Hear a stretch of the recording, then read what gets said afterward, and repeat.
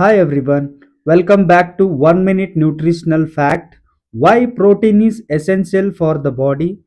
Protein helps us to build a muscle and a bones and also boost the immunity system, and it prevents weight loss and also plays a very some of the metabolic functions like a transportation of oxygen and hormones and making enzymes, and also it plays a maintaining a blood glucose level and also blood pressure.